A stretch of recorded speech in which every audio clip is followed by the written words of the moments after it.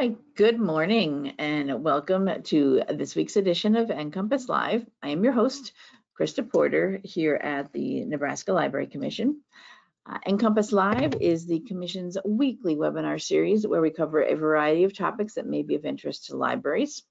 We broadcast the show live every Wednesday morning at 10 a.m. Central Time. But if you're unable to join us on Wednesdays, that's fine. We do record the show as we are doing today, and you can watch it later at your convenience.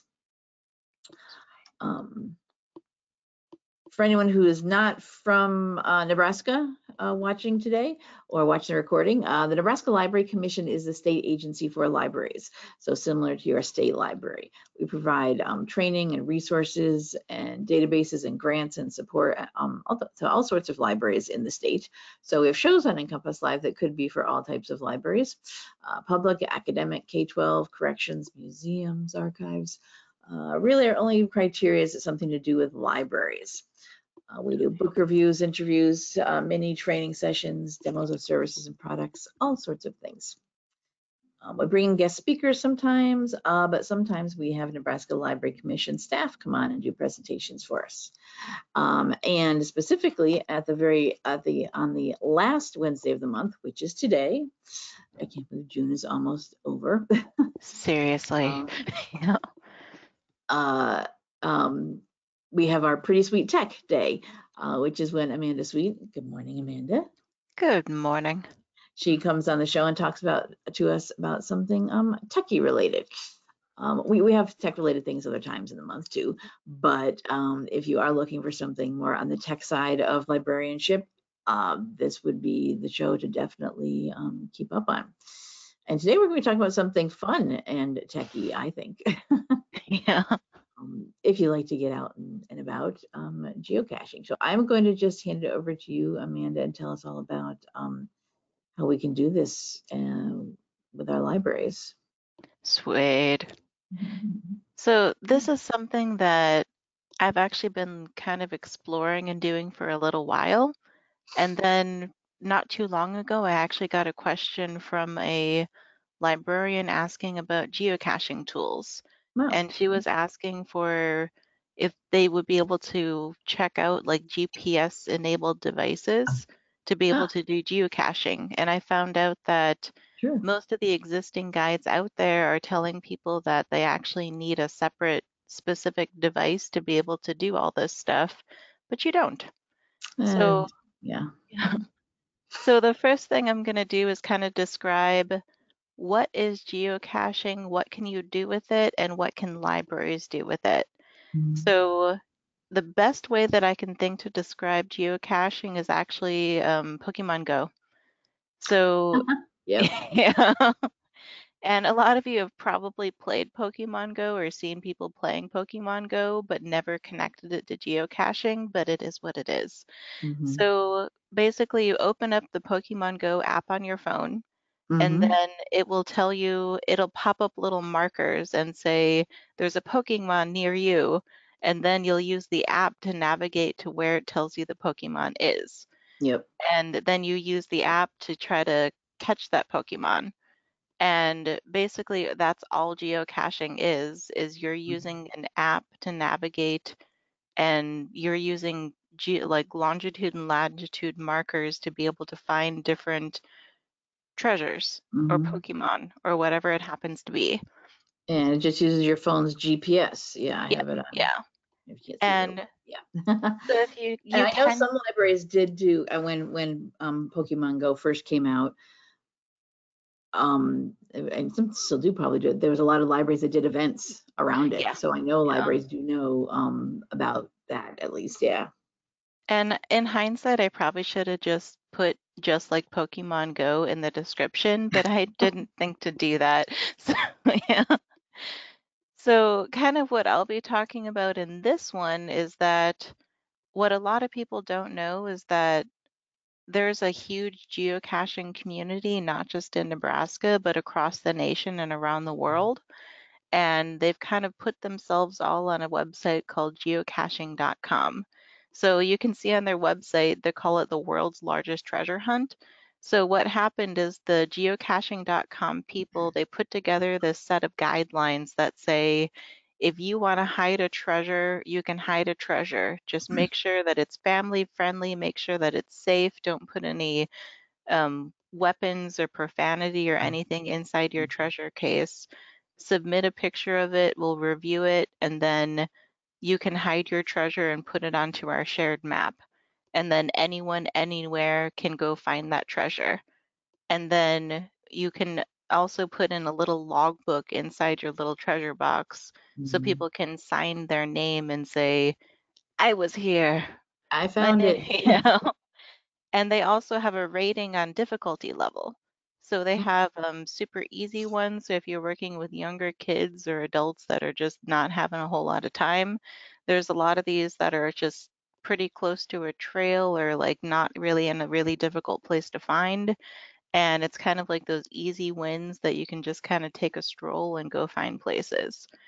And then you can also like help people work their way up through finding stuff in like the hollowed out tree trunks and all these different weird random places.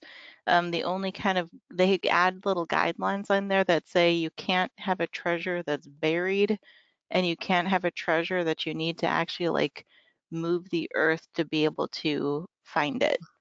And it has to, they have like this whole awesome set of guidelines that makes it safer, easier, family friendly, and just kind of awesome to be able to do. And so they have like a really quick step-by-step thing to be able to set this all up. And so they have in the geocaching system, they have a free version and then they have a paid version. And in library land, the vast majority of what you probably want to do is actually in the free version. Mm. So you'd be able to download the app and use the geolocation markers to be able to navigate your way around to find different treasures. And then you'd be able to set up lesson plans and activities to be able to get little groups together. And so that's why I also brought up this guide. So this is, and I love the name of this website, Run Wild, My Child. Yeah. And so this person actually ran into the same problem that I had, which was there weren't a whole lot of guides about geocaching. There weren't a lot of Mm. tips or tricks for how to use. There are a lot of hardcore geocachers that say that you need like some $1,000 device to be able to go out and do this, and you need to be able to triangulate to the specific location. You don't. You don't, That sounds like a lot. It doesn't, yeah. right? Yeah. The way now that our phones can do GPS, I find that really hard to believe. Yeah. Right, yeah. Very. Yeah. So Run Wild, My Child actually gives a whole rundown for the beginner's guide to geocaching with kids. And this is why I didn't make a whole separate slide deck because this Mhm. information it's already out there. Like, why do I need to reformat it when you can just go here? Yep. So I actually recommend starting with this, and you can close all the pop-ups. Don't worry about it. And I would actually recommend running through this, and I'll put this link into the chat so that you can give this a sift through and get more of the details that you need to actually get started. Chat, Run Wild, My Child. Interesting. There. Oh, I put it in. Let me send it to. That's okay. I can pull it from there and move it over to the chat. I got it. Perfect. Yeah. Cool.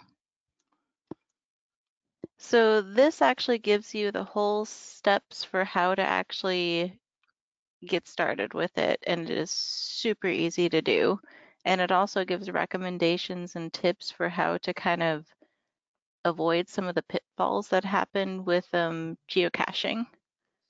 So I'm not going to run through this entire article right now. It's actually easier and probably better for you to just read it yourself when you get time to do it. But it gives the entire description for what you need. What I will do is go over here to say that you are not locked down to the existing treasures that are already available in your community or near you. They do have an entire guidelines for if you want to actually be able to hide your own geocaches yourself. Mhm. So in this community, you can actually join the geocaching community and set up an entire themed geocache session all on your own. So there have been organizations, historical societies, genealogical societies that actually hid entire collections of basically hidden treasures that kind of share the secrets of the town. Not Oh, like the that's local fun. Yeah, gossip, so it's but not like just random stuff. It actually has a like a story or. yeah. And so you can actually hide those and then you can make an entire lesson plan activity that's centered on the geocaches that you hid. And then you can also put it out to the community at large and even across the state. So they're like really hardcore geocachers that just go across the state or across the nation and go find this stuff. So you can create something that not just your small activity can find, but something that the entire state or the entire world can find, which is kind of cool. Mm-hmm. So that's why I brought up this is, I won't say it's hidden, but it took me some clicking to find it. So these are just the geocaching hiding guidelines so that you know um, how to go about getting this started. So this time I'll put it in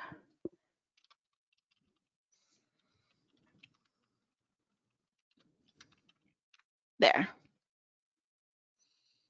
And then I will also put in the main geocaching site.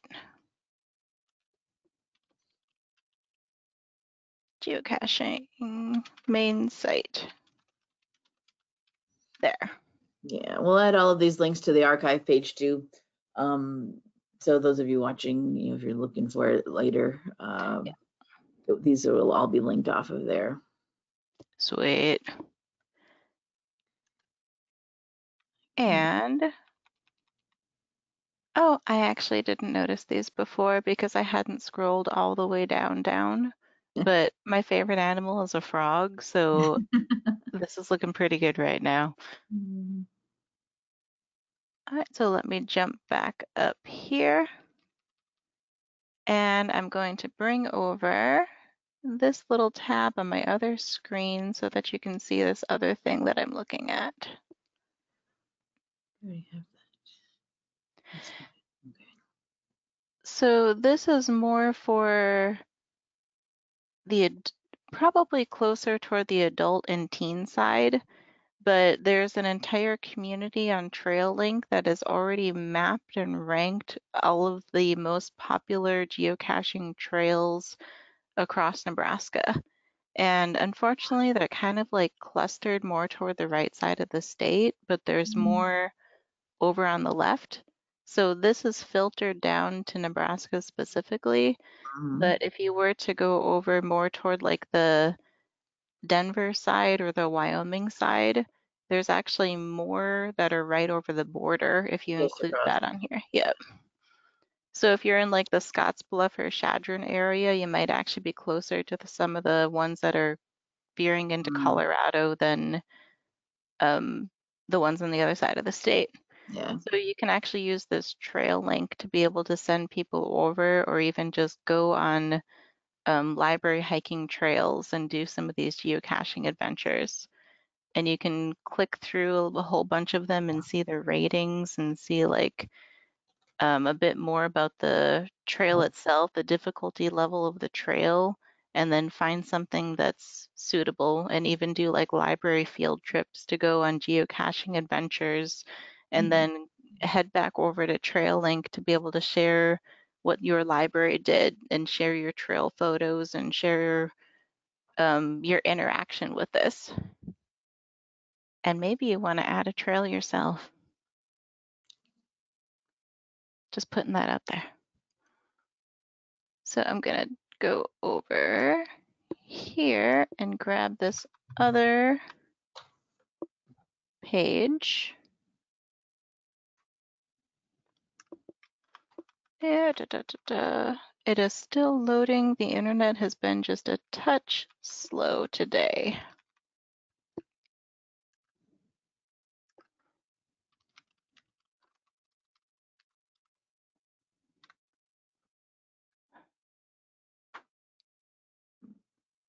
Come on, you can do it. Sometimes I've I had to noticed. reload it. Has it been slow for you too today? I noticed stuff earlier. Yeah, was spinning and spinning more than usual. Yeah.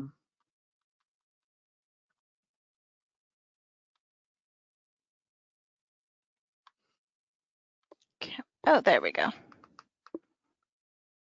That got it. So I'll also put in the sample lesson plan here and these collection of lesson Oh, plans good. Yeah. here. So this one was actually like surprisingly hidden, but the geocaching community also has, they have a lot of educators that have already done a lot of this kind of stuff. So they have samples of lesson plans. So the one here in Nebraska, they called the Pony Express, and they have this entire rundown. So you can actually use this as kind of a starting point to be able to build something out that this is just kind of your basic template so that you know what you can do to customize it to your own community. Because this is the information that people mostly want to know to be able to know if this is the right trail for them, like including the difficulty level, terrain, possibly the Mm. number of um, geocaches that are in that area. And if you want to generate your own little advertising thing for your library or your community, this is an example of the type of video that you might want to take to be able to share what's over there, and then a customized picture. I don't know why they used a picture of like a large cityscape because Elkhorn doesn't actually look like that. No. But Uh, so that was an interesting choice, but you can customize it with that's your what you own. get for using stock photos. Yeah. So I will also put in this example here, and I'll call it Pony Express lesson plan example. There. And then I'll put in this sample of a more like a higher level, more complex lesson plan example. And I'll call this one Geocaching with Google Earth lesson plan sample. There. And now I'm going to, and both of these lesson plans are actually completely free to use. Um, They're free to use, they use free tools, and you can have them set up and running pretty quickly. Hmm. And I'm going to close that one, close that one. We might revisit this one, so I'm going to keep that open. Yeah, someone did And, want to know if you could share the link, the one on the what is it? The trail link site. oh, The one that I, I think is that a URL that will get them just to the Nebraska? so this one goes specifically to the Nebraska one. So Yeah. let me copy this one. And this site has all over everywhere. So if you click around, you can find Yeah, start with anywhere. Nebraska, and then like you said, if you're anywhere on the borders, look into the other states just Yeah, across. Yeah. there. So you can also jump into find trails and you can go pretty much anywhere. And they also have, you can filter it down by the specific type of activity that you want to do. So no matter where you are, like you can find it. So they actually have a geocaching trails by state. So if you jump down into Colorado, you can just like I actually drive between here and Wisconsin pretty often. So I've actually Mhm. looked at um, here, Iowa, Illinois, and Wisconsin.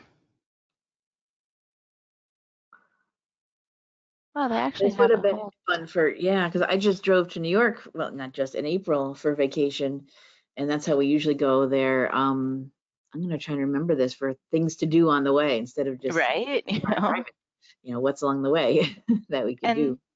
some of these are actually stationed like right off the highway too, because they know Mhm. people want to take like the road trip and do the geocaching Mhm. road trip.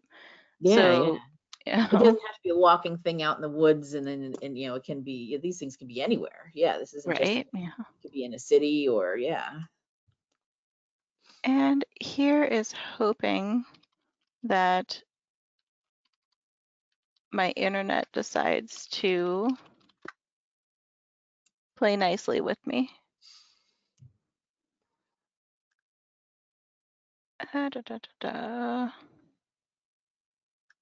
And it is not. Confounded. I'm getting the little bouncing ball of doom as it's trying to think about what it's going to do.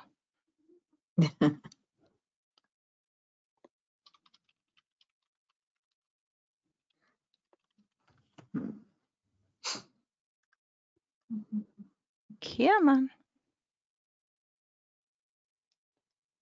I believe you can do it. We have a question that popped up that someone wants to know about.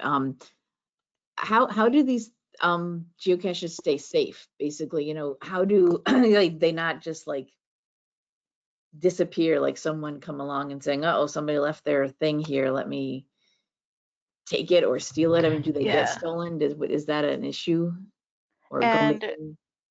so the geocaching community, like from the reading through all the forums, the geocaching community is actually pretty respectful. Hmm. And it's more or less that like they respect the whole overall nature of what's going on, that most people don't touch it. Right. I can't promise that no one would ever mess with any of the I hidden would think it would be more geocaches. people that don't know what it is or why it's there Yeah, come yeah, across it. Like in some of the video on that main page was like stuff stuck up in a tree or underneath a yep, bridge or something. yeah, And you could definitely come across that by accident. yeah. And depending on your the type of person you are, obviously you open it, it has a, I mean, they have labels on it that explains this is a geocache. Here's the book. Yep. I mean, it's not just some random thing that someone goes, oh, I wonder what this is all about. Um, and ideally someone who is not into geocaching and comes across it by accident would read that, be respectful, and say, "Oh, well, let me just put that back," and maybe in rather than walk off with it. But that is a And risk you take, I guess, just putting it out there.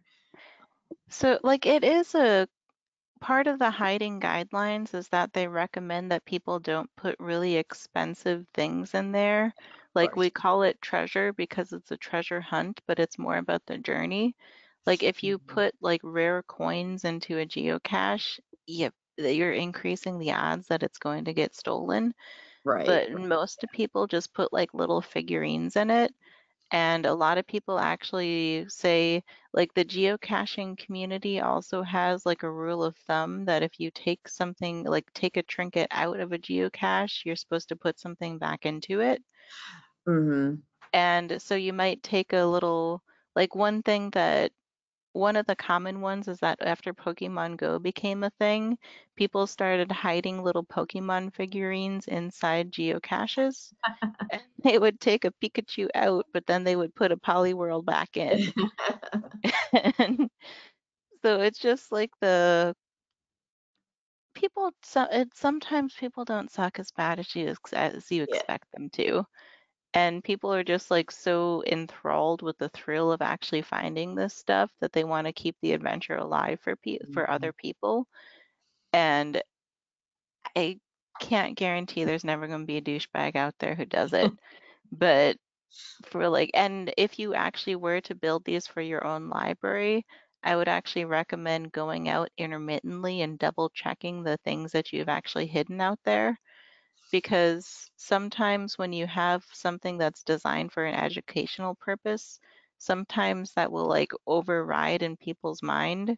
So if you put like little papers or infographics or pamphlets or brochures or trinkets that are local, and people know that it's for an educational adventure, sometimes people will take it out without putting something new back in because they don't want to disrupt the designed experience. Mm. So in the case of something that's like from a genealogical society or a library or a historical society, you might want to just intermittently go in and refill. Um, Yeah, you gotta double check yeah, what you put out yeah. there. And because more often than not, you want people to take stuff out of it. You want Mhm. people to take like a little piece of local history with them so that they Yeah. can, you want them to take that little piece with them and then maybe leave a little piece of themselves that says, I resonated with this and here's a little bit of my story. Which brings me to the next little piece of it, which is that you can actually encourage people to tell their own story using the geocaching adventures. So you can ask people to like you can set up little writing activities and ask people to write a letter or write a story that shares their interaction with the town or their cultural history or something that they want to be able to share with the world, and ask them to put it into a geocaching container.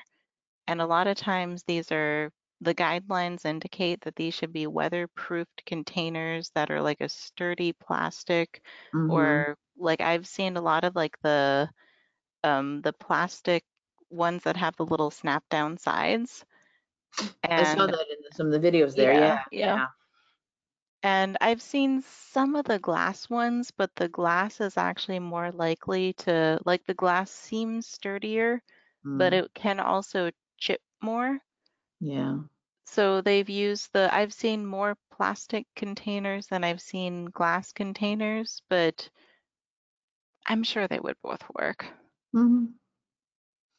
And so one of the recommendations from the historical societies and the libraries is collecting the stories, collecting visual elements, and collecting the actual written piece, and then keeping copies of that story so in like a stylized format, and then asking like letting people take a copy of each different story, then asking people to add an edition of their own. And so that can be done in like a controlled environment within the library. And then sometimes people want to share a story, but it's too close to the heart to be able to put it out in like a organized public way. They want to be able to just write it themselves and then kind of tuck it into the hidden geocache on their own. They might not want to add their name to it, but they want their story out there. So in that case, if you want to let people be able to do that, you might actually want to go through and check intermittently to read through some of the stories that have been put in there to make sure that they're appropriate. And I'm not like a proponent of censorship, but sometimes things just shouldn't be in there. If that, yeah, Mm. yeah. Especially if you're working with different age ranges, or if you want parents to feel safe letting kids of different ages be able to access that stuff. So just putting that out there. It's up to you what kind of like guidelines, restrictions, materials you want to be able to put in there. And let me oh, this finally loaded. Okay.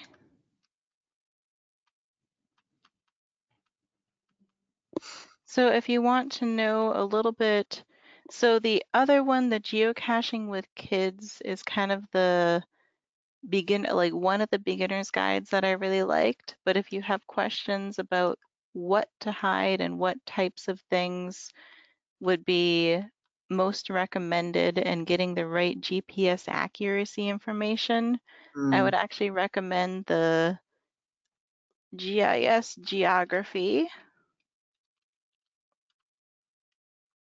101 guide. There.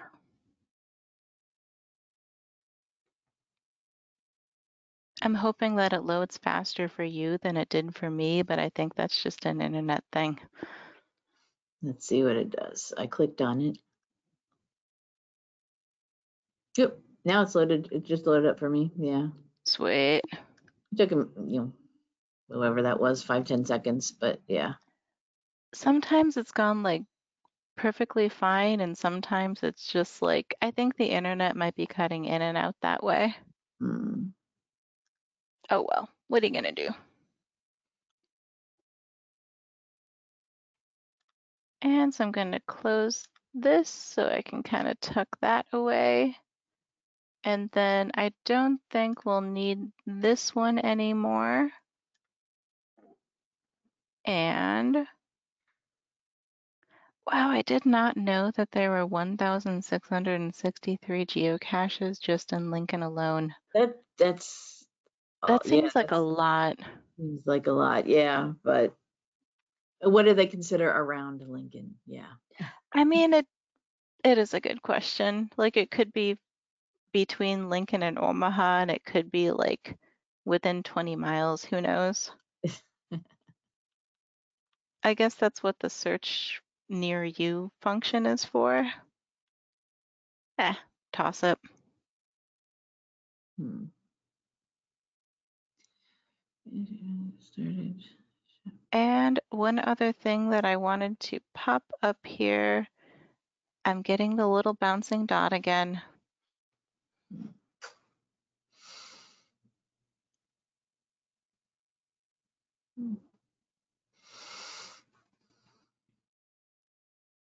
Haha, there we go. So there we go.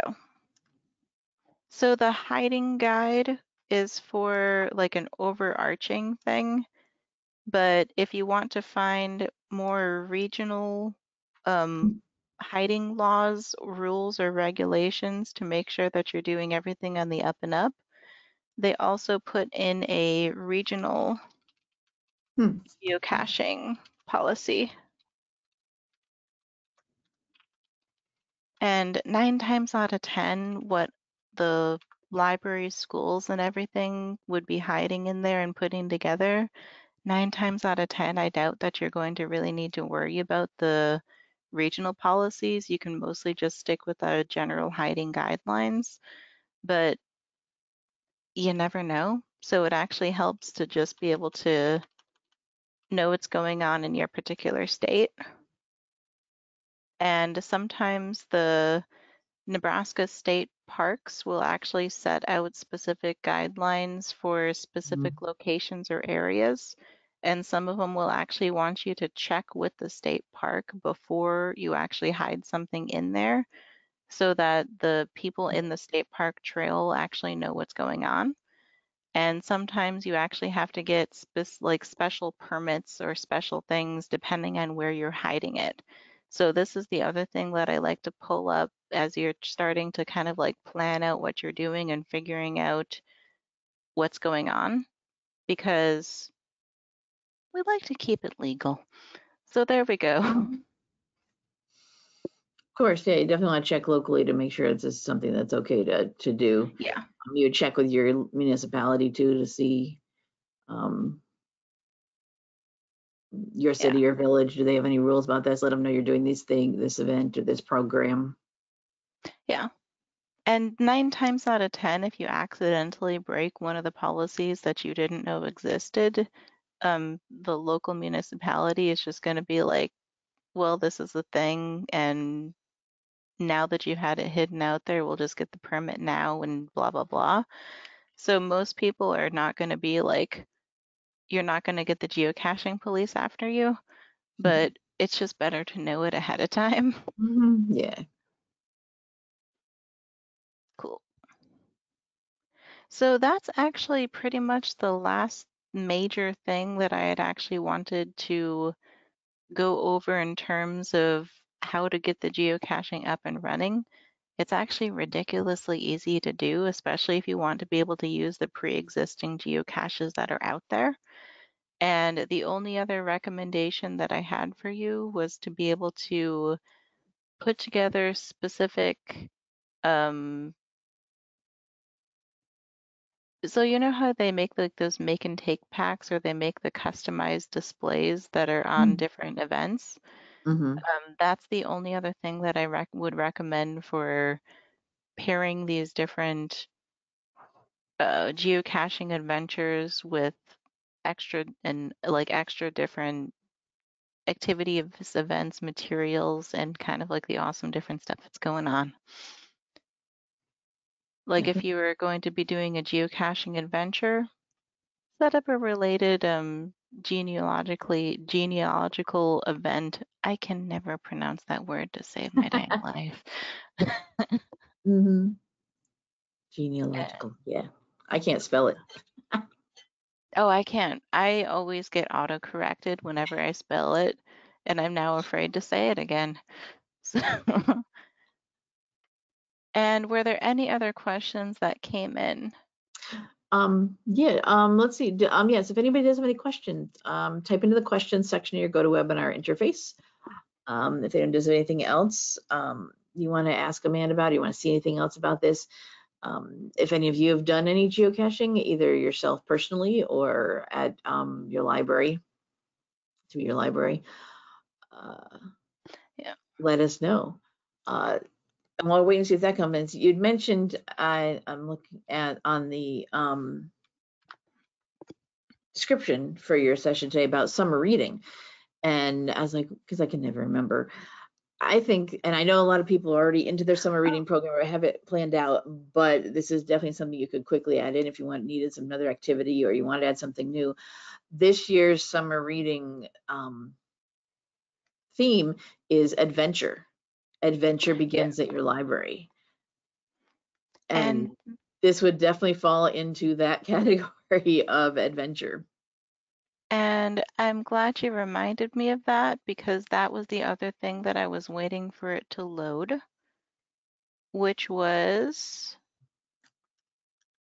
the Metropolitan Library System out of I don't know which state because it didn't say on their main page. They put together a library program for the Tales and Trails summer reading theme, and I am putting that link into the chat now so you can see what that looks like. Summer reading series, geocache. There.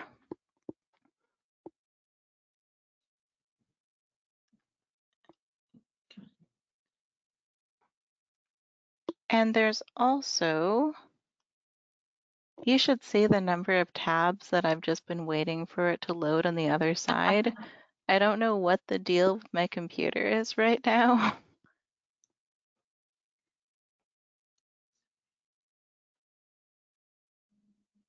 Oh yeah, this is from yeah, 20 where's the page? I just had some reading. Yeah, 2021 the theme was Tales and Tales. Yeah.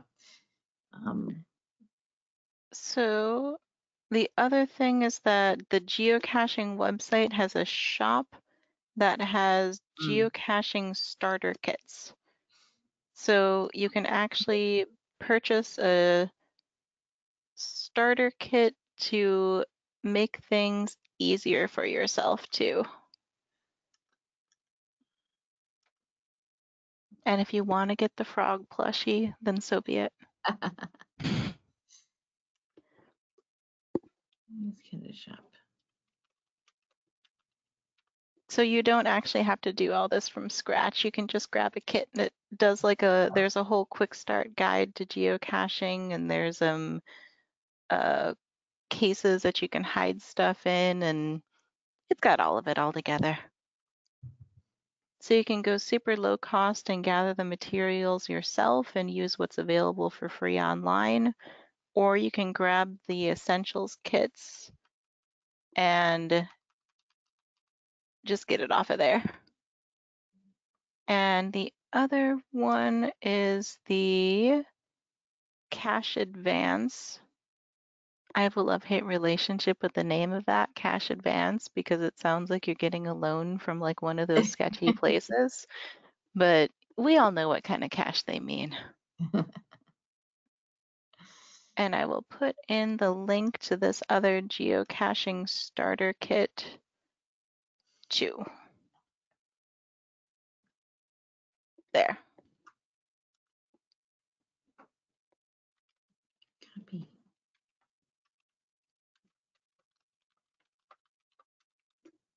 There.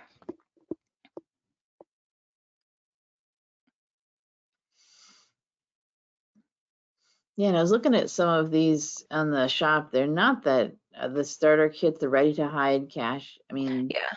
they looks like they range from $20 up to 40, depending on how big you want to go for the pre-filled ones. Yeah. They're really not super expensive. Like they're really not too bad. And a Mm. lot of the stuff you might actually already have on hand anyway.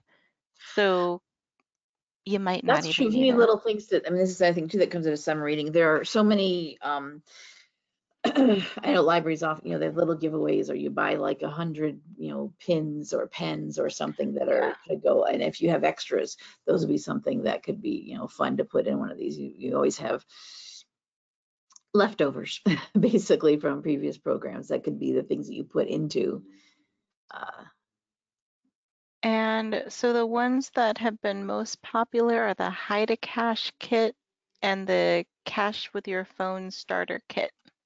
hmm.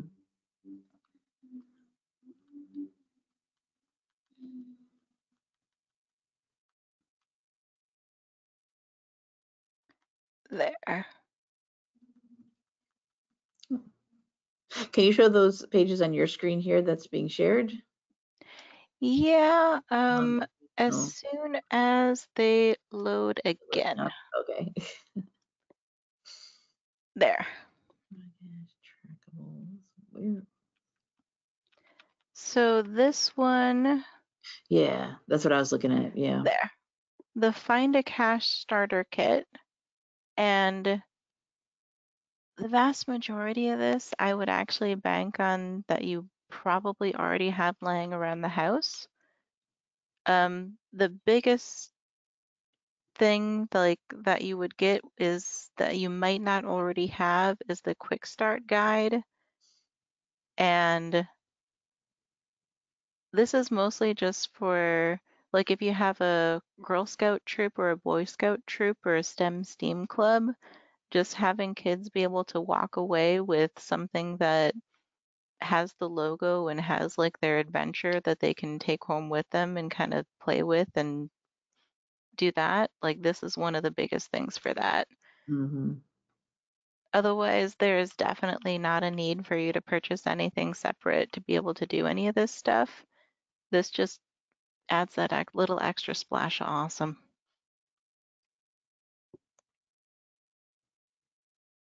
Yeah, what I was scanning through to check is if they actually just sell the guide on its own. But I think, I mean, the Quick Start guide is also, it's more or less online too in those different places. So it's really, it just makes it easier.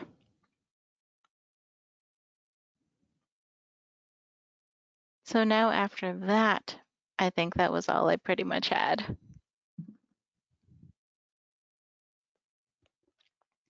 And I can wait for a bit to see if there are any questions that come through.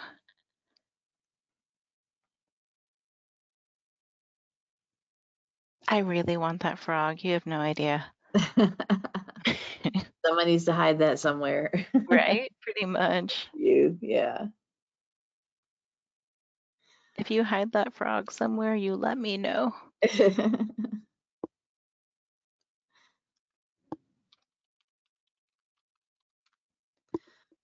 So does anybody have any questions you want to ask? Anything you want to know more about? Know if any other libraries doing this? Like we already shared one, of course, but Oh my God, his name is Signal the Frog.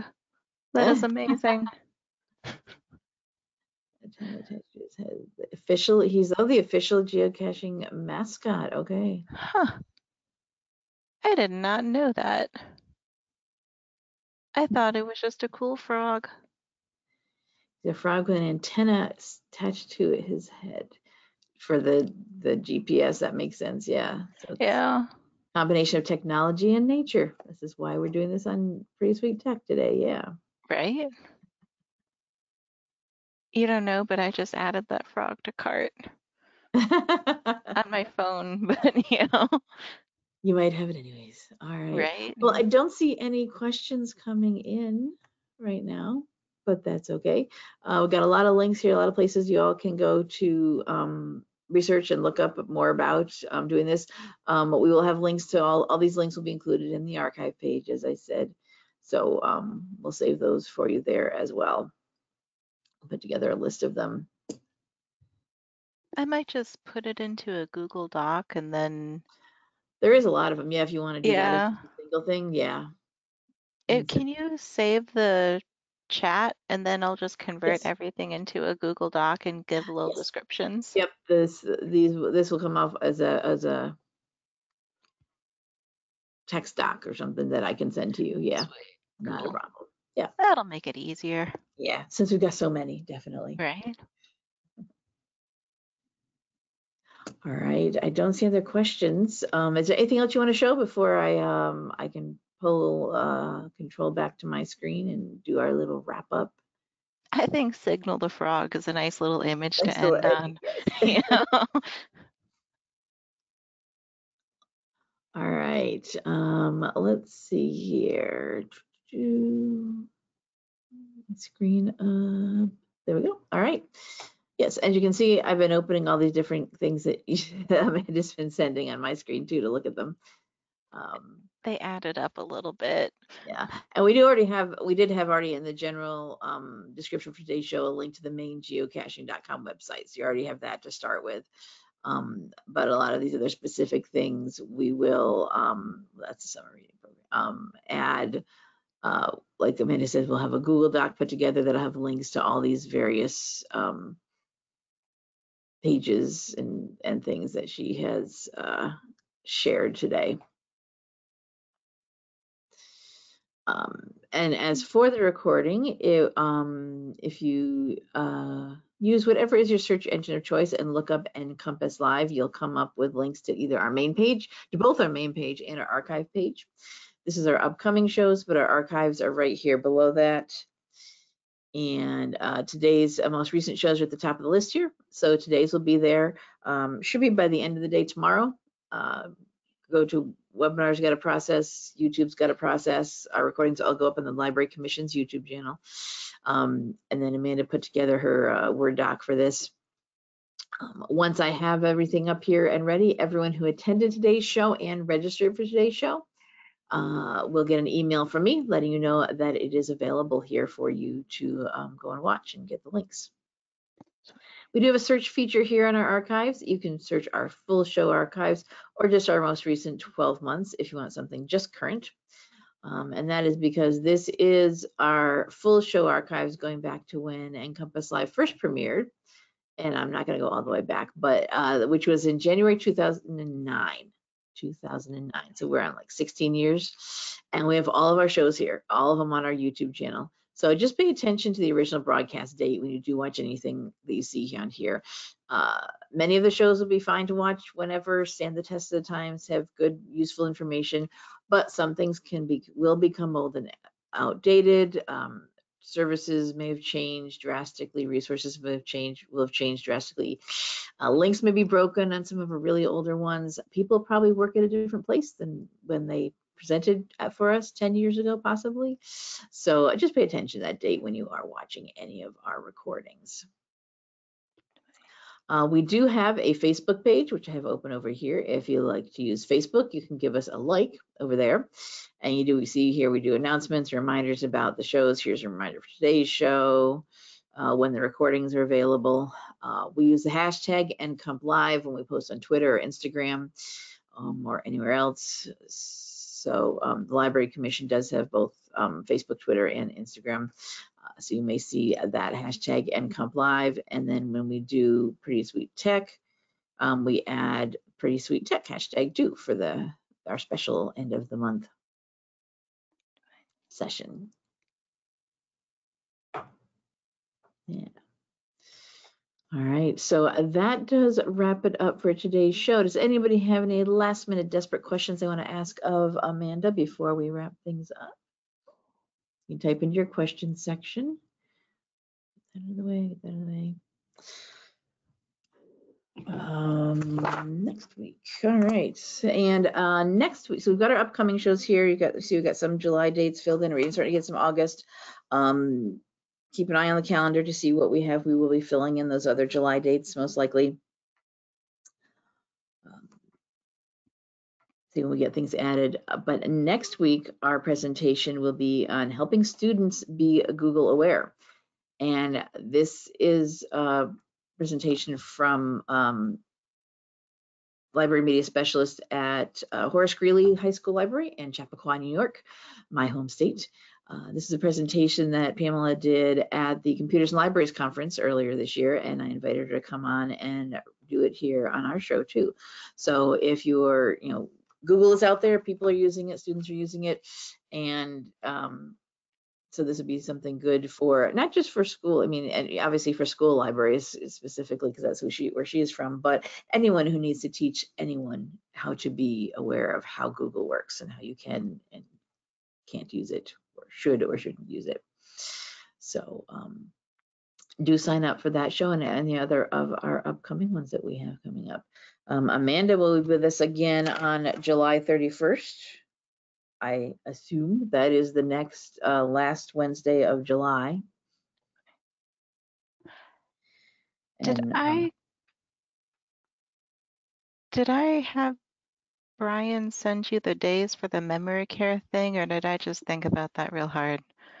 Not yet, no. I know you're going to talk to him about it, yes. I must have just thought about it real hard. I see him at ALA, so I'll ask him there. Yes. Plans are in the work for what will be coming up. So that's like 5 weeks away. It's got plenty of time. So if you want to sign up for it, and you'll find out what specifically the topic will be then, yeah. But yeah, as I said, always the last Wednesday of the month is our Pretty Sweet Tech, unless they're, yeah. Usually isn't, we don't usually need to skip that one. All right, I didn't see any questions come up, so I think we are good for today. I think this is a great program for libraries, something really different to do. I don't think I've heard of many libraries doing it, but it can be related to so many different programs that libraries do out. Yeah. Like I said, summer reading this year, adventure. I mean, adventure begins at your library. That is a pretty nice broad topic, just anything adventure wise. So you could add this as something, see what's in your area. I mean, it is its own adventure, even if yes. you, But then you can relate to anything. You're talking about historical societies, talking about things that are, in your community that are going on, or just something fun or cool for your teens to do. I think they would be a great program to get them involved in. But it's for all ages, which is awesome too. Right? Yeah. It's not specific, yeah. All right, so I think that will wrap it up for today then. I didn't see anybody have any other extra questions. So thank you everybody for being here with us today. Thank you, Amanda. Good to see you. Have a good, are you traveling to ALA? Yep. I fly out on Friday. All right. So, And if anyone wants to visit the ALA Makerspace, yes. I think Brian called it the Tech Test Pilot Playground. Tech Test Pilot Playground. Wow. Okay. Yeah. Yeah. Yeah, that's Brian Pitchman she's talking about. He's been on the NCompass Live a bunch of times in the past, and Amanda and he worked together on doing a lot of things at Computers and Libraries Conference, ALA now. Yeah. So ALA is in San Diego. If any of you are heading out there, yeah, look for Amanda to be there too. And everyone have a good trip if you are. Otherwise, I will see you at a future episode of NCompass Live. Sweet. Thank you. Bye-bye. Bye.